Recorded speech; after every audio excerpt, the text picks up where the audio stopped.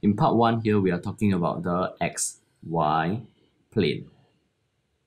So for the xy plane, its normal should be parallel to the z-axis, which means that the normal will be parallel to 0, 0, 1, because 0, 0, 1 is parallel to the z-axis.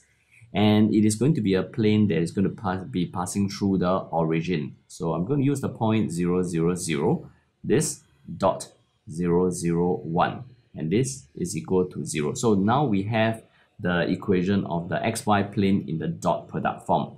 Let's next try to find the equation of the line PQ. So we are given by the question that OP is equal to 4, 4, 3. OQ is given to us as 8, 8, and minus 1. So the line that passes through PQ will be parallel to the vector PQ. And vector PQ, we can go for 8, 8, minus 1, OQ, minus away OP, which is 4, 4, 3. So PQ, vector PQ is going to be equal to 4, 4, and minus 4. And since we just are interested in a vector that is going to be parallel to the line that passes through PQ, let's factorize out 4, and we will be using 1, 1, negative 1 as the vector that is going to be parallel to the line that passes through PQ. So for this line, it is going to be passing through either point P or point Q. So I'm going to use either of the position vectors. Let's go for P. So OP 4, 4, 3 plus lambda of a direction that is parallel to PQ, 1, 1, minus 1. So this is going to be a line, and this line that passes through PQ is going to be, according to the question, is going to be meeting the plane XY, the XY plane. Is going to be meeting the plane at the point R. So since they are intersecting each other, they will be sharing the same R. So since they will be sharing the same R, the position vector R, so I'm going to substitute this into the R of the plane. So by doing that, at the point R, I'm going to take this 4, 4, 3 plus lambda of 1, 1, minus 1. So we will take this dot 0, 0, 1. This is equal to 0.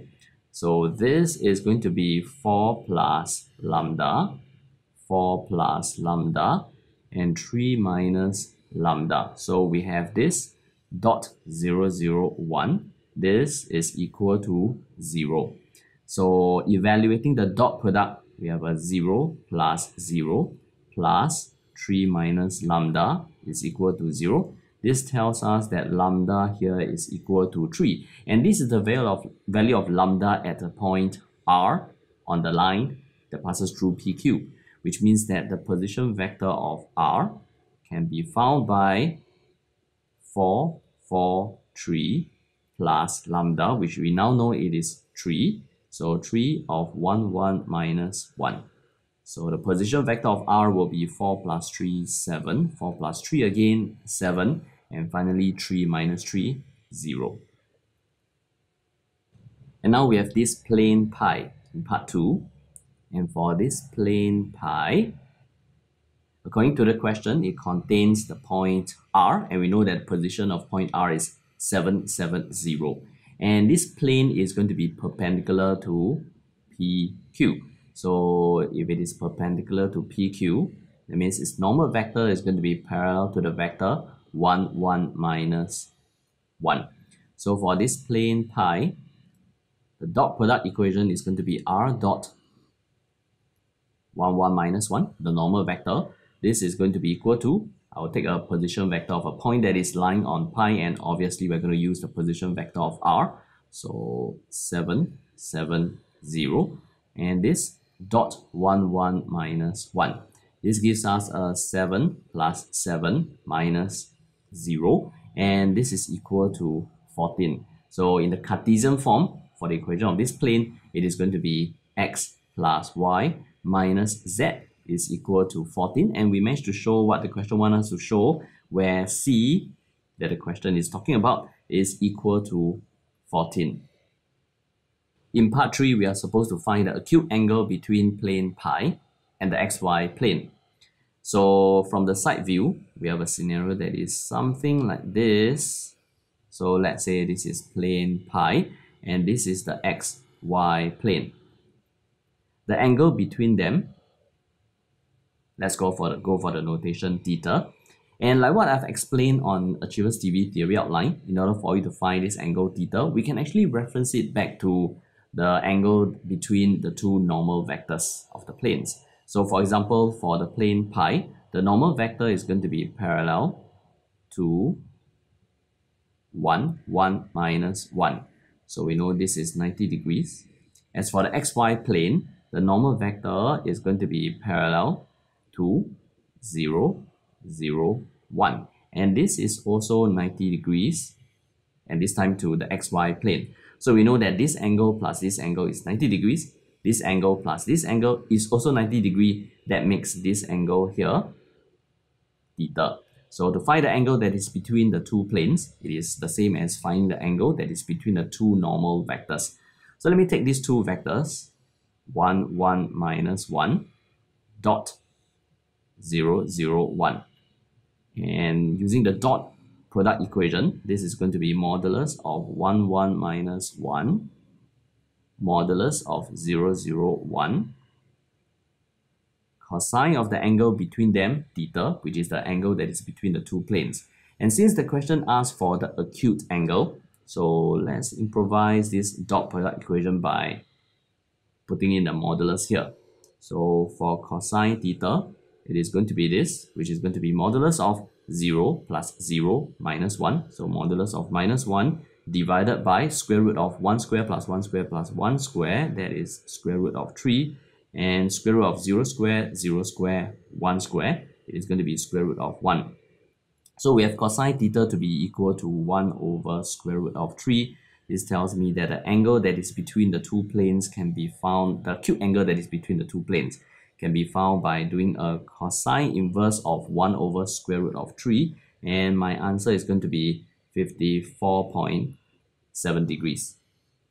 In part 4, we are given the point A.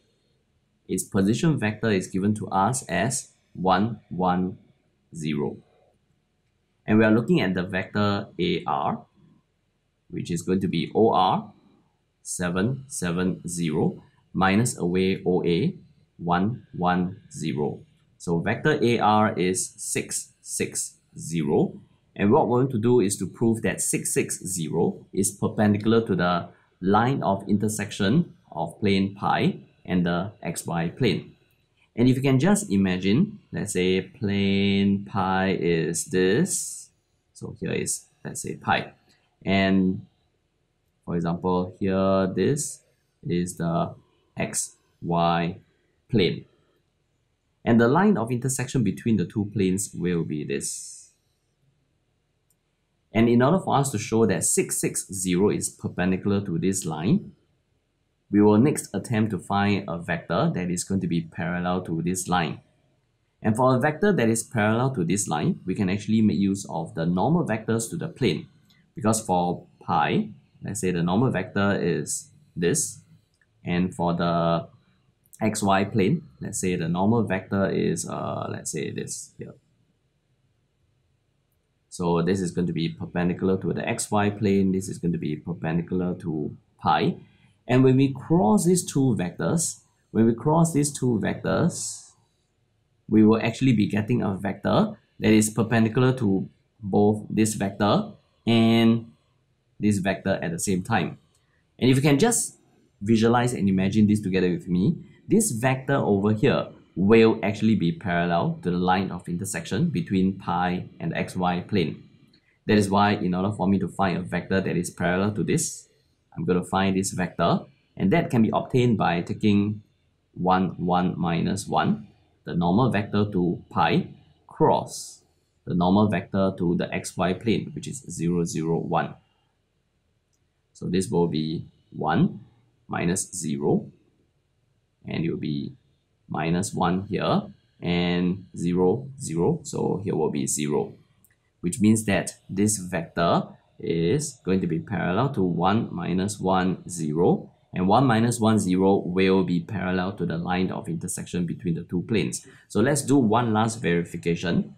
If I were to take 6, 6, 0, AR, dot a vector that is going to be parallel to this 1 minus 1, 0. When I evaluate this, I'm going to be getting a 6 minus 6 plus 0, which is equal to 0. And since that is equal to 0, therefore we can say that the vector AR is perpendicular to the line of intersection between pi and the xy plane. And finally, part 5. In this part, we are supposed to find the shortest possible distance from point A, and its coordinate is 1, 1, 0, to the plane pi. And the plane pi has a dot product equation of 1, 1 minus 1. This is equal to 14. And in order for us to find the shortest possible distance between the point and this plane pi, what we are going to do is to make use of this strategy that we have discussed in our theory outline, and that is to first create another plane. I'm going to call it pi A, that is parallel to the plane pi. And what we are going to do is to make use of the formula of the distance between two parallel planes to find the distance between point A and the plane pi. So for this pi A over here, since it is parallel to pi, I'm going to make use of the same normal vector, which is 1, 1 minus 1. And because it passes through point A, so I'll take 1, 1, 0 dot 1, 1 minus 1.